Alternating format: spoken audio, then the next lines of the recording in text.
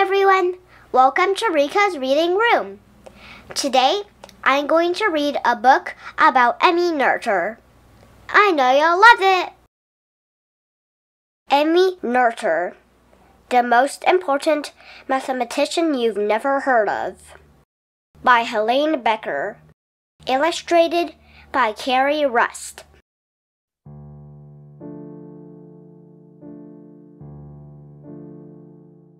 Meet Emmy Noether, the mathematician who solved the mystery of why some laws of physics, such as the law of gravity, never change.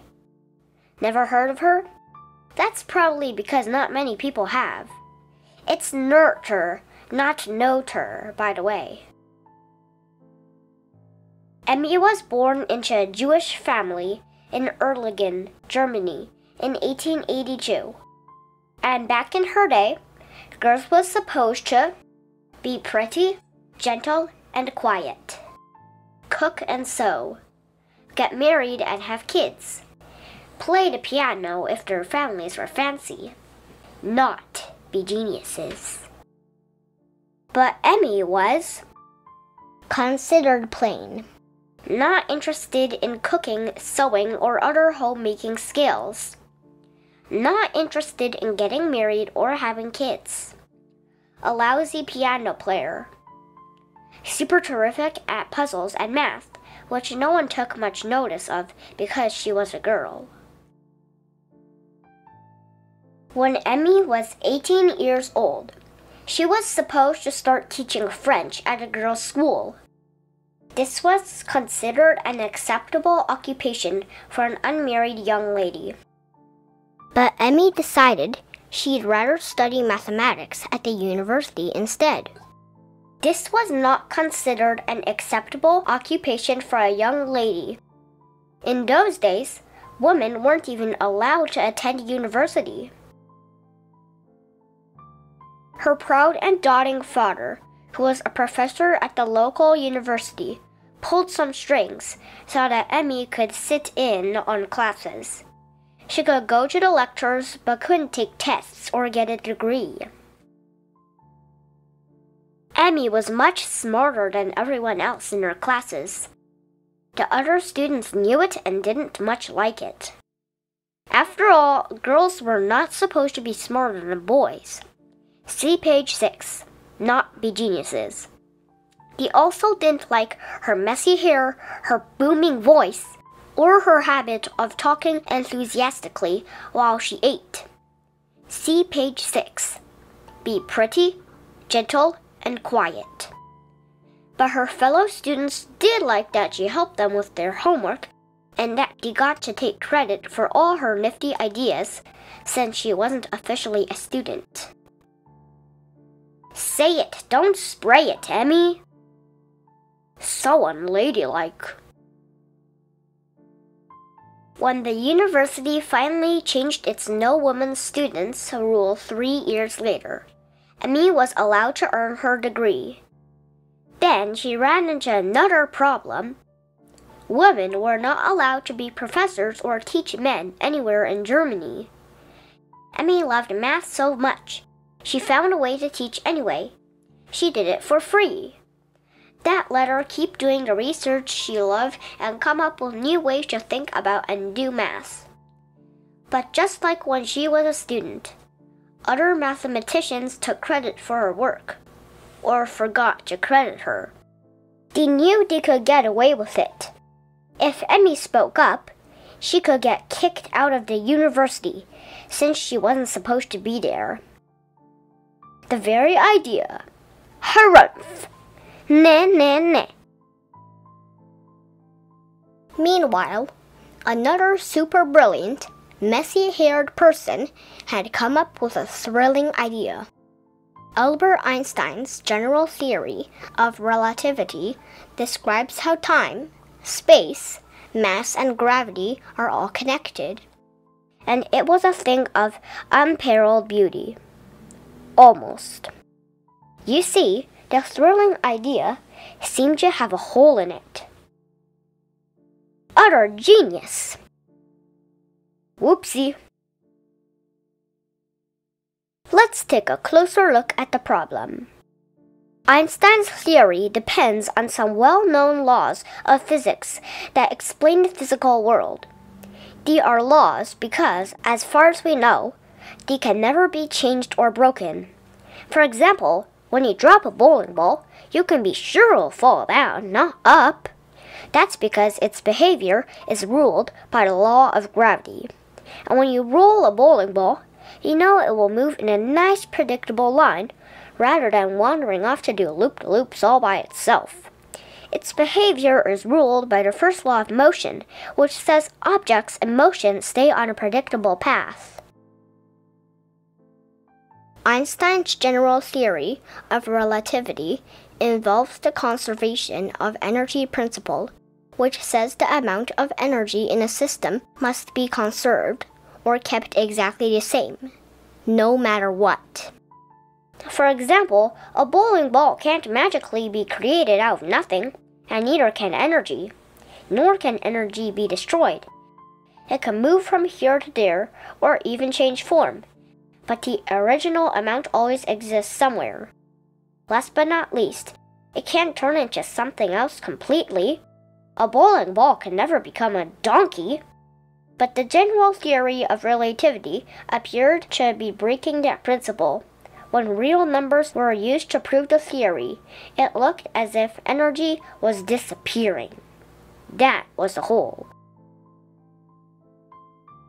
Many of the greatest scientists of the day tried to solve the problem. They couldn't. Several of the greatest mathematicians of the day were called in. They were stumped too. In desperation, they called Emmy Noether.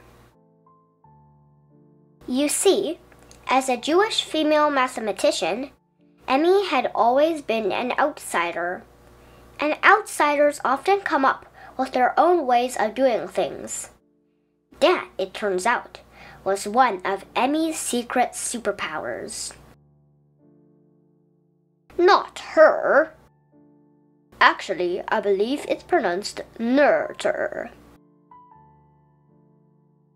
When most of Emmy's fellow mathematicians developed their ideas, they would start with known equations and formulas. But Emmy's method was to look first for any larger patterns. For example, if Emmy were to study socks, she wouldn't worry about details such as what kind of thread was used to sew them. She was more interested in figuring out sockness, or what makes a sock a sock. And it was this outside-in approach that helped Emmy pinpoint the reason of the problem in the general theory of relativity.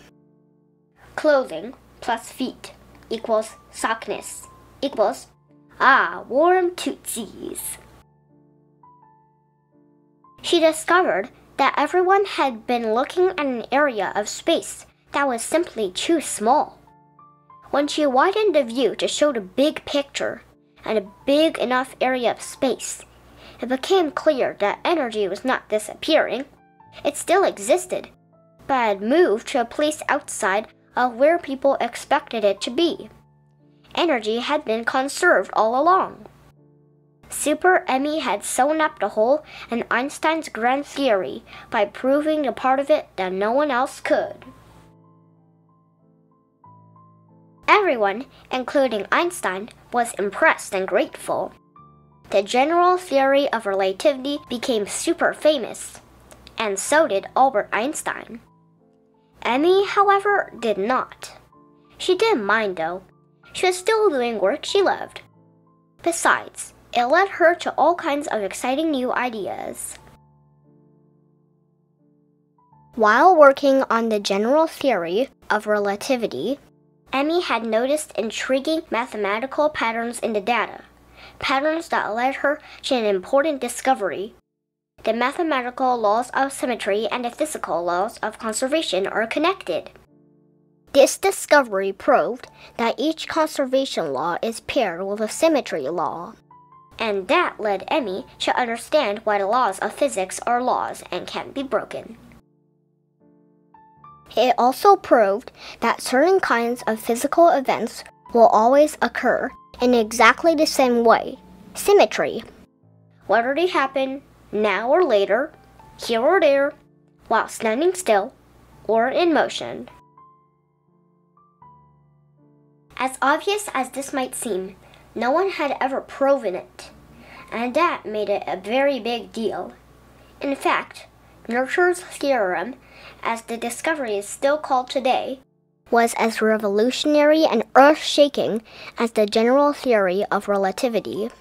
It completely changed our understanding of the universe. And Emmy wasn't done yet.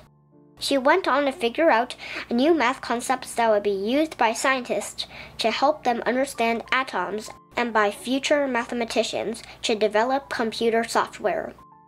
So why in the world don't we know as much about Emmy Noether as we do about other important scientists? You might have already guessed part of the reason. She worked in a field of study that didn't welcome women, and her male colleagues didn't even think to give her credit when they used her work or included it in their own. The rest had to do with a terrible twist of fate. Things had started to go pretty well for Emmy by the early 1930s. She was finally getting international attention for her achievements, and even though not everyone was happy about it, she was earning a small salary as an assistant professor. But then, in 1933, the Nazis came to power in Germany.